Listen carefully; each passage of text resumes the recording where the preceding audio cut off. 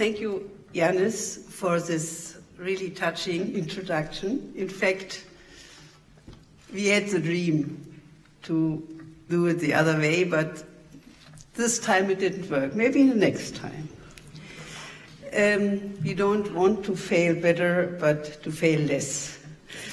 And I would like to congratulate you for what you presented to us. The whole initiative had so much energy, and I think it's absolutely necessary to do that.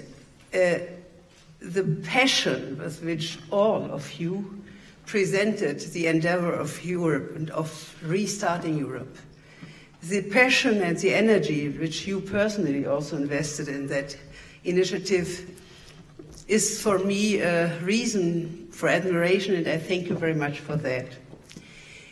In fact, we struggled together in summer during the last some weeks. We struggled a little bit between each other because you wanted me to be part of that movement. And I said no. And then you said, well, okay, then you have to explain. And I will do that in very few words because I think it's already late and you won't be very interested in these words. And what I certainly do not want is to calm down the enthusiasm and the energy and all that what has come up. And of course, Europe is in a really big danger. What we see presently, and I totally agree with the analysis in your manifesto, that democracy has been replaced during the last years by, you say very much bureaucracy, I would say technocracy, because bureaucracy, I don't see any democracy which could do without bureaucracy. We will always need a bureaucracy. And I'm too old to deny that. But we have, of course, the main point, and there we agree, of course, is that this bureaucracy should not be, instead of political decision-making, that it should be transparent to a certain degree. Not all the bureaucrats can be transparent, but the decision-making should be transparent. So I agree with you and what you say and your claim for transparency. I'm really very much looking forward and very curious to see what will happen when you publicize your claims for transparency for the reasons, for the institutions you mentioned. Now comes a little different in the analysis. Of course, the financial crisis was the start of de-democratization, of destroying to a certain degree the democracy in Europe. But this has been the result of political decision-making. Where I disagree is that in a certain way in your manifesto you see a necessity between the institutions of the European Union and the policy which has been made. No, I don't think that the institutions by themselves, with all their weaknesses of course, have really brought about neoliberalism and austerity, but it was the political majorities we had in Europe.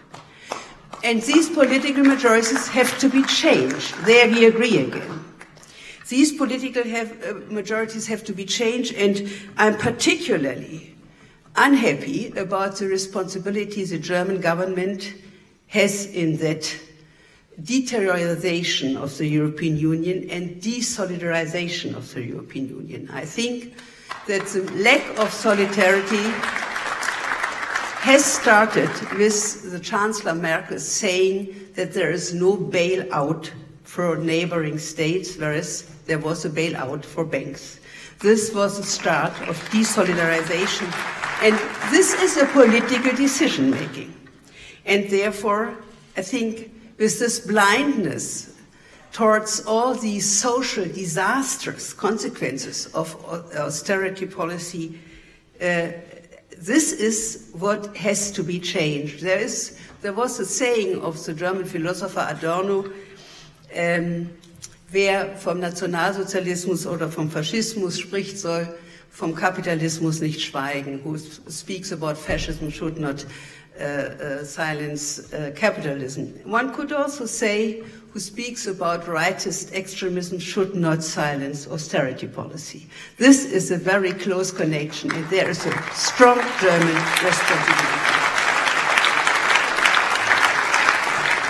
Unfortunately, and this is hard for me, I'm convinced social democrat, for the values of the social democracy, for good traditions of the social democracy. But I have to say that in the Grand Coalition, this policy of austerity, which in the program has always been denied, has been supported by the Social Democratic Party. And that was extremely desperate. So I'm very unhappy about that. But I will tell you, the party is more than the leaders of the party. And I am traveling around the party, and I'm having a lot of meetings with the party. Until now, during the last months, I have never met a party meeting which contradicted my position and which supported the leaders. Not one. This is interesting for the situation. Now, the present refugee crisis, as I see it, is not certainly the reason of the dramatic situation of the European Union. It is a catalyst of the dramatic situation of the European Union. And when I hear German politicians telling the Turkish government that for moral reasons they should open their borders for the refugees from Aleppo, but at the same time close their borders for these same refugees towards the European Union, I can't say what is that as a political and a moral behavior. I simply cannot say that.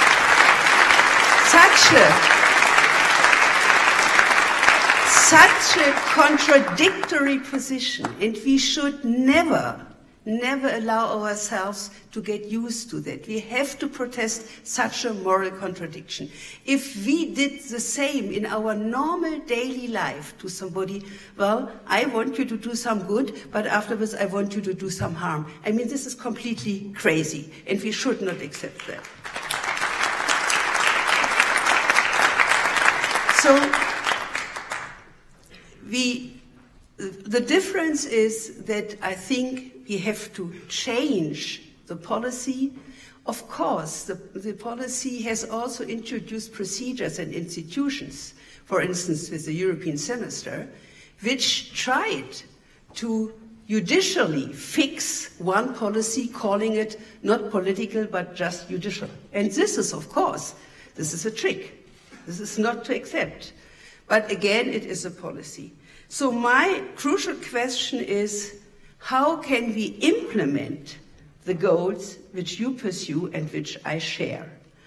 And to implement the goals, I think we absolutely need partners which kind of bring about a chain from organized civil society or even less organized civil society, as I see the young lady over there in Rosé, and that reminded me sometimes in '68 that is nice, that is absolutely necessary, but 72 is a certain distance to that. Okay, so to kind of bring about a chain, and I think we need all help and all cooperation from other parties, from the Green.